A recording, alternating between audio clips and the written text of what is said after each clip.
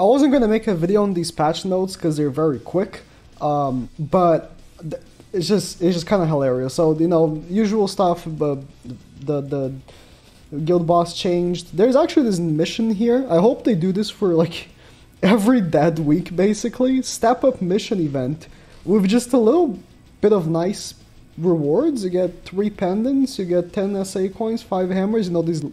It's like a nerfed version of the hero way. If they bring this like pretty often, I wouldn't mind it. That'd be pretty cool. I think this is because of the Ragnarok event, so you get the card pack that gives you the Ragnarok card. But hey, if they bring this for every event, I would not mind this.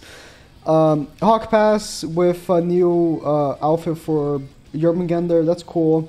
They just released like a paid-only outfit for her, so releasing one from the Hawk Pass is pretty cool. But here where it's funny. This is the end of patch notes. Blue Meliodas is already being added to the SR tickets.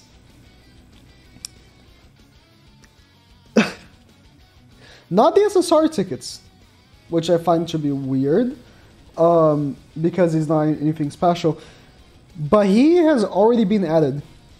While we've been waiting for Red Tarmiel this whole time, Red Tarmiel is still not in the SSR tickets. And he hasn't even come back in a banner yet. Do you want to bet that this Blue Milieu is going to come back on the banner before Tarmiel? Because I do. I think it will happen.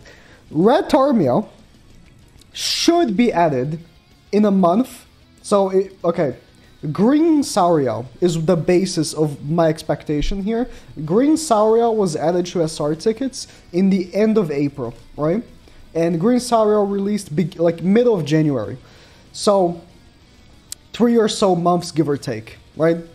And then he was added. So he should take 3 or so months, give or take, for Tarmiel. But I was really hopeful it wouldn't take this long. And then when they release a dog shit character like this new Meliodas and already add him to SR tickets is just hilarious. You know what's even more hilarious is, of course, Grand Cross Database forgot to put the Meliodas in the banner releases because he's so forgettable and so dog shit. Couldn't buff him, the marble, before putting him on the permanent SR ticket, so I pull him instead of Tarmiel. Because he is going to be now in the SR tickets for the goddesses and the demons, right? This one right here. And you know, I've been saving tickets. I have 81 tickets.